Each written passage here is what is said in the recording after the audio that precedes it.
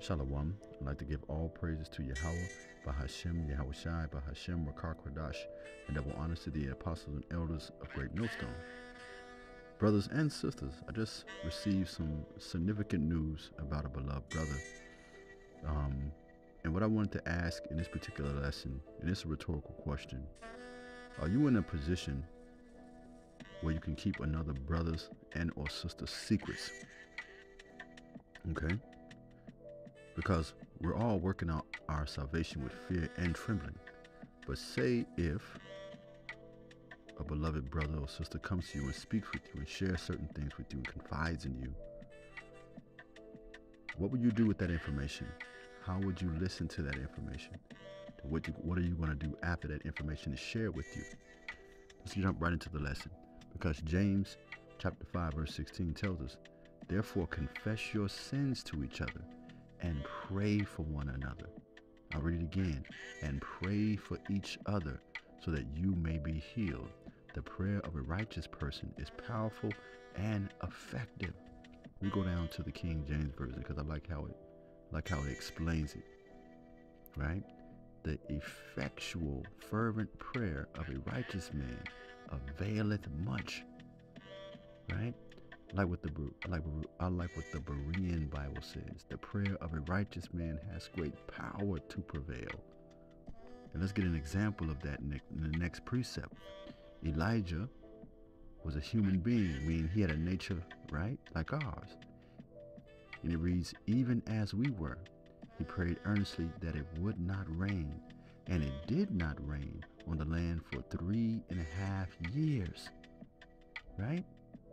How do we know Elijah was righteous? Because the scripture says, the Lord does not listen to sinners, but his ears are open to what? The prayers of the righteous. Let's get another example of that. Where do we see this at?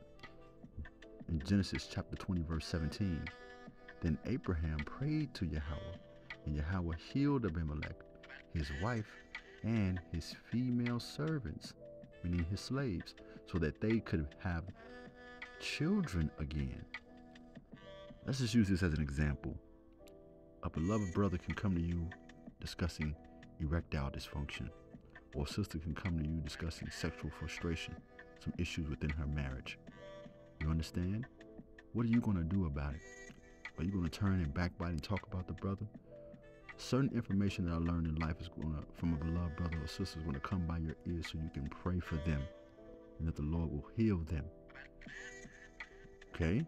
Let's go from there. Let's go to Job. Let's look at the situation with Job, for example. Job chapter 42, verse 8. And it reads, so now take 7 bulls and 7 rams, and go to my servant Job, and sacrifice a burnt offering for yourselves.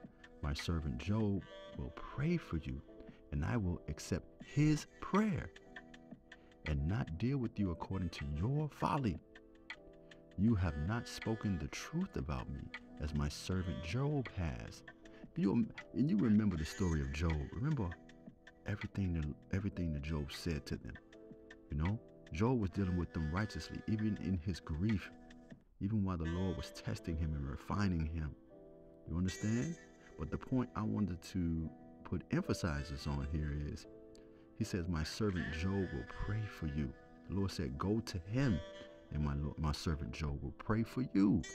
As I said before, brothers, you'll receive certain information that the brother may come and confess his sins to you, right? Or he may confess something he may be dealing with, right? Because we're all going through it. You have to deal wisely with him, have wise counsel for him, but also turn and pray for him. Let's get another example. And you sisters too as well, right? 1 Kings chapter 13, verse 6. Then the Lord said to the man of God, intercede with the Lord, right? Intercede with Yahweh your power and pray for me that my hand may be restored. So the man of God interceded with Yahweh, and the king's hand was restored and became as it was before. Well, don't you see it now? I mean, the information that was shared with me, I would never repeat it. But after we had the conversation, I was thinking to myself, you know, what am I going to do with this information now that I received? You know, and am I Am I? I felt it an honor to be a brother that was trustworthy enough to receive that information. Because we got to learn to keep secrets in this walk, brothers. Not sinful secrets, but righteous secrets. Right? How do we know? Proverbs 11 and 13. Right? A gossip betrays a confidence, but a trustworthy friend or a trustworthy person keeps a secret. Even if someone in the truth comes to share something horrific, let me take a step back for a second. Something horrific that they did. Let's just say a beloved sister confesses that she had an abortion. Yeah, that's a sin. Or she had several of them, but she's in the truth now. Right? It's your job to keep that a secret and pray that the Lord put the spirits on her, never to put the Holy Spirit on her, never to commit that sin again. Okay? I'm just using various examples. But are you that trustworthy friend? Right? Or are you like these individuals in Sirach? Let's see what Sirach says. Relations with associates, which basically means other brothers and sisters in the truth. Verse 16. Those who reveal secrets have destroyed trust, and they will never find a friend for themselves. Show affection to friends and be loyal to them. But if you reveal their secrets, don't follow after them. Why? Because you're going to piss them off. They trusted in you. Verse 18. Just as people destroy an enemy, so you have destroyed your friendship with your neighbor. Pardon me, neighbors. Because why? You're telling everyone's business. These people trusted in you. It was something I learned about trust just in the world, man, before I came into the truth. Once it's broken, it's hard to repair.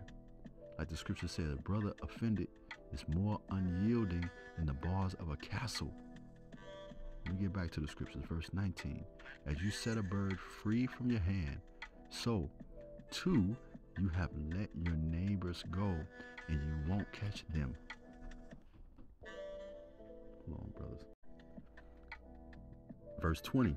Don't pursue them, because they have withdrawn far away from you. They have escaped like a gazelle from a trap. Just like they say in the world, hey man, I'm gonna get the hell on from around this nigga.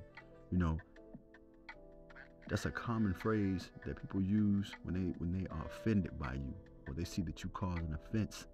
You have to understand that, man. You know, you can't reveal a friend's secrets, especially, you know, if it's a brother or sister in this truth, because there are so many. There's not so many, but there are few of us. Let's come out of this. But unfortunately, this is how many of us are in the truth. 1 Timothy verse 5 and 13. Besides, they get into the habit of being idle and going about from house to house, and not only do